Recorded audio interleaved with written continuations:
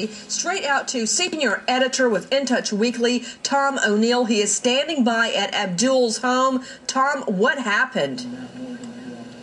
Well, Nancy, for the past few days, neighbors have been telling police that there was this suspicious car in the neighborhood about 20 feet that direction, where now all you see is some broken glass on the pavement where police broke in to fetch the body at 6 o'clock last night. It seems that she had been parked here in the mornings. As of yesterday at 3 o'clock, her parents were very concerned about her and called police and said, "Where is she?" She had such a history of stalking Paula Abdul, they knew to come here, and at 6 o'clock last night she was found, not just found dead, but in a shrine to her idol. Okay, what do you mean by a shrine to her idol?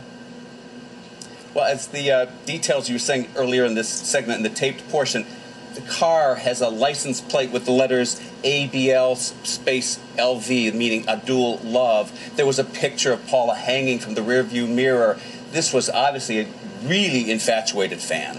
When you say there was such a history of the intense stalking, what do you mean by that? Well, police said this afternoon that there were repeated incidents over several years, and that the last incident they had, direct in terms of a run-in between her and the law, was in July. With us tonight, a very special guest. I'm sure you will recognize her. Andrea Evans from One Life to Live played Tina Clayton and stalking victim. Miss Evans, thank you for being with us. Well, thank you for having me. I'm sure that you are used to having legions of fans. Tell me about your stalking experience. Well, my stalking experience started back in the late 80s when I was on One Life to Live, and a male fan saw me and became obsessed with me. Originally started writing to me, and then showed up at the studio. I didn't make the connection that he was the same person who had been writing to me. He was thrown out. And then the very next day he appeared at the studio, and when I wasn't there, he slashed his wrists on the front steps and was taken to the emergency room, where he used my name as next of kin, and from there it really went downhill. It went down from there? That's pretty low.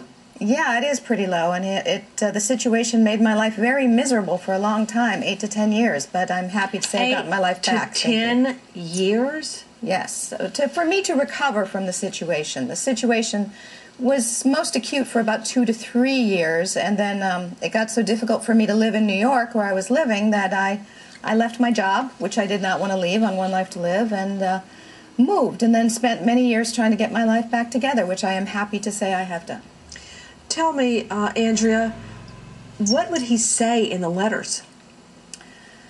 A lot of his letters were written in blood. They had swastikas on them, just things like death to the blonde whore, how do you want to die, questions like this. He was very much trying to take control of my life and my death, apparently. She actually quit her job, everyone, because of this stalker.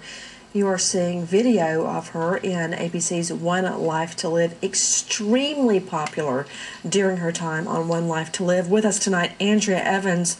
I'm sure that you can empathize with Paula Abdul at this time. Oh, absolutely. That's why I wanted to be here. I mean, as somebody who has gone through a similar kind of experience, my heart goes out to Ms. Abdul and her family, and also to the family of this young woman, for how upsetting must it be. As a mother, I know if this were my daughter, I would be incredibly upset.